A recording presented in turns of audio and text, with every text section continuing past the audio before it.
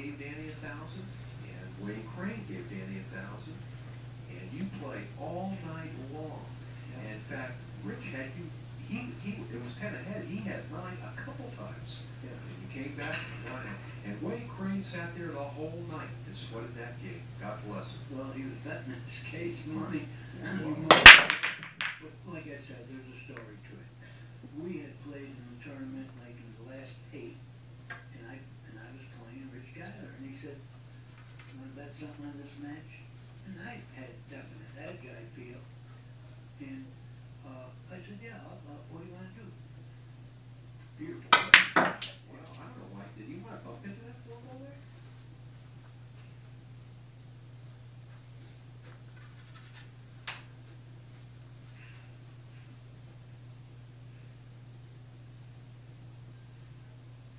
You hear that, Jay? No. I don't like the way he hit that ball, David. Well, Shane hit a bad shot there, Danny.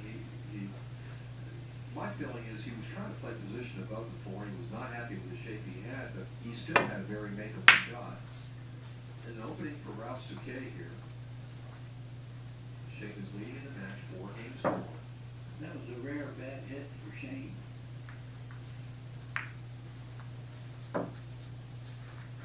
Can Ralph take advantage of it? He's going to have to cut the 4 across the table. That's what he's doing right now. He's looking at that other front pocket.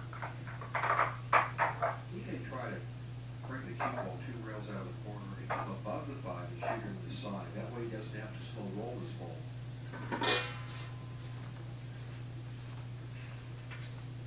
Beautiful. Hit. Beautiful. It had nothing to do but make the ball.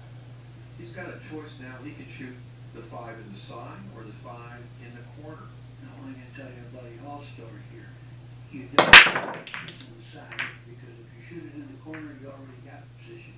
Buddy said, don't play position when you already got it. And that's the case there. Cutting it in the side would have been some work. This was perfect.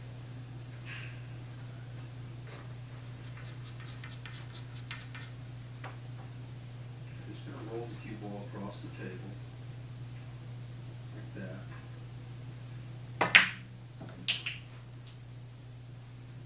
Ralph is not a guy you want to give too many opportunities to. Shane was kind of cruising in this match, 4-1 lead, and then run out. He could make it 5-1.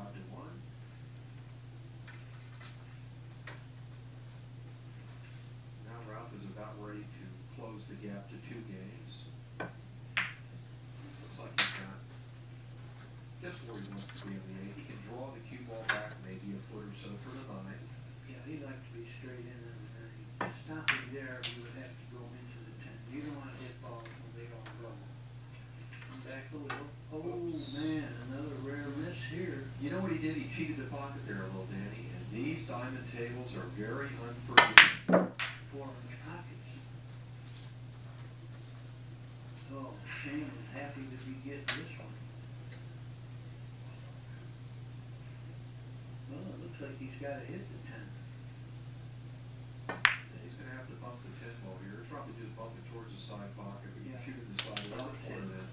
He's going to shoot it in the side. Watch as it comes off. That's nice.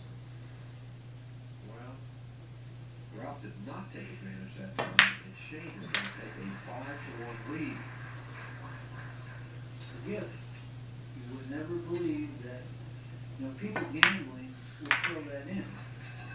He might give them the game, which I don't believe in anyway. I want everybody to shoot everything.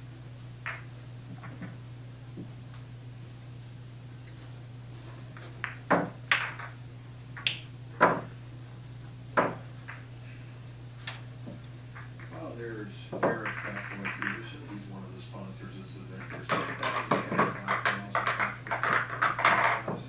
from Diamond Billiard Table Company.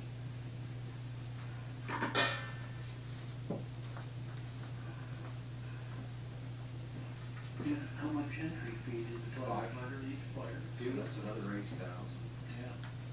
Now the players have to win 2 matches to get in the money. You've got to get to the final 4 to cash. The losing finals to get $22.50 each. The losing finals to get $45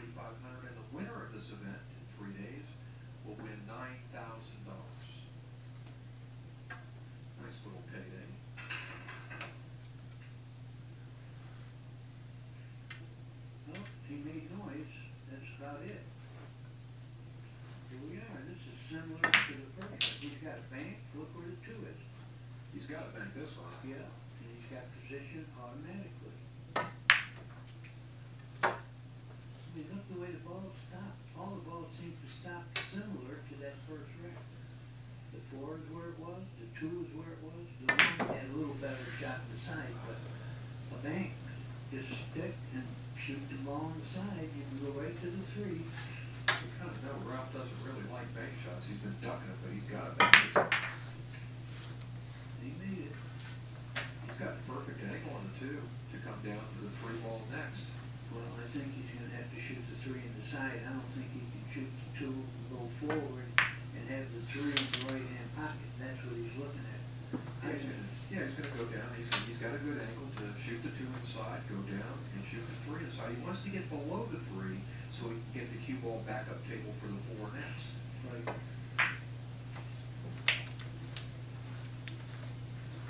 Natural angle. Pretty good. Pretty good. He needs a little angle on the 4, and that's what he's gonna have. You know, he don't wanna be straight in on the 4, so he's got a perfect angle to go 1 rail to the 5 now. This isn't a real easy layout. It isn't like each ball leads to the next. He's gotta play some pretty good position here. He's got to work a little bit this rack. Force that cue ball. You notice how hard he hit that ball. Perfect speed, actually. This is a key shot here, getting from the 4 to the 5. Yeah, he wants a little angle on the 5 so he can get to the 6. He'd rather not be straight in on the 5. I like this. You don't want to be straight in on the 5. He's got a little angle. Not much. Yeah, but he's got just enough where he can go right over the same pocket he's shooting 5 in. He would like to have a little more angle, and that would have been off the rail, but he got pretty good here. He's going to force this over for the 6. I don't think he wants to cheat the pocket this time.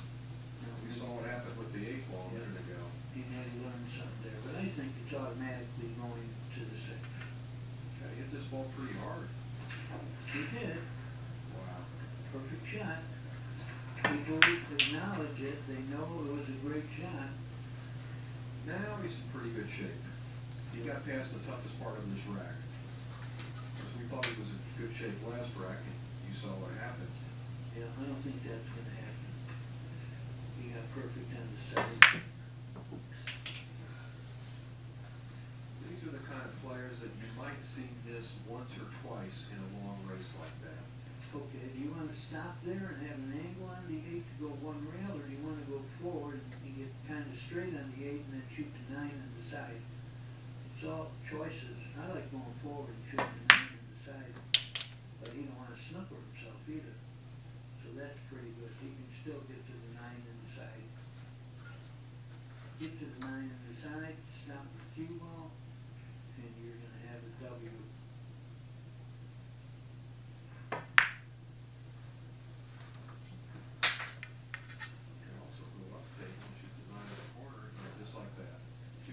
Same pocket that he shoots the 10 in. Beautiful. It's 8 a little bit harder doing it that way. You're just going to stick the ball, come back a little bit. Perfect. Ralph will win his 2nd game of the match. He's still trailing 2 games to 5.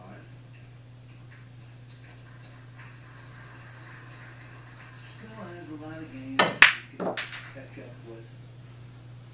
You know, race to 7, he'd really be in trouble. But now, Shane needs 10 more games, Sakay needs 13.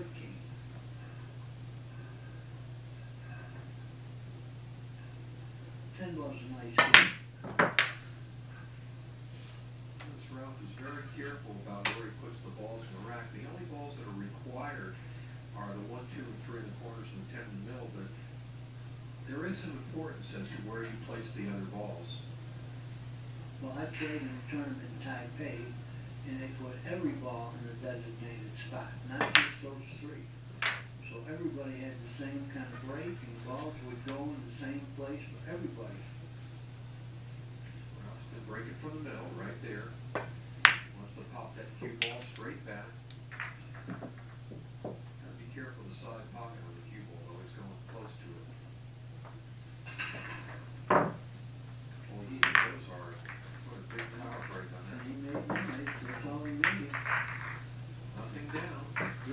soon as I came back. Strikes, no, they were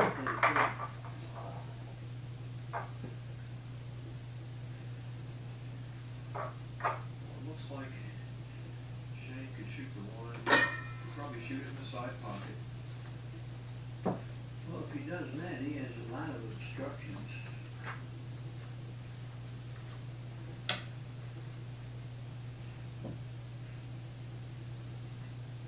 That's what he did, and no obstructions. Speed is a little funny, does it go in the corner? Yes, it does, I think. Yeah. The corner is perfect.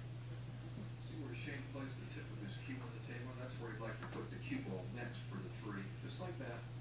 Ooh, he trickled it in. But he's in good shape here. Once these great players get the right angle on the ball, they pretty much can stay in line from shot to shot. Oh, he hit that a little hard. Yeah, he didn't want to do this. I mean, he still got a shot that's makeable, but how do you get to the six now? He wanted to get straight in. I'm not so sure the six goes by the seven. It doesn't. It doesn't. He's coming back and forth across the table. Nicely done. What you're seeing is a guy that's in good stroke right here. Yeah, he could improvise when he got a little out of line.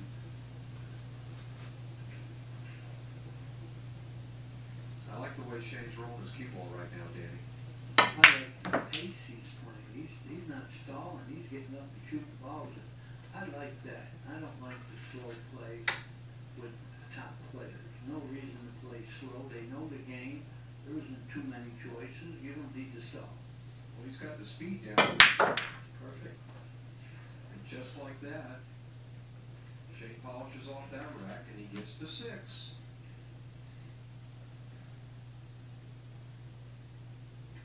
Six-two, Shane Van Bonen. This is a long match, and I fully expect the players to take a break at some point in this match. Typically, these races are going to last around 2 hours or longer. But as long as it's good play, it's not boring. It's when they struggle that the match could take all night, but there's nothing struggling about this. Beautiful, wow.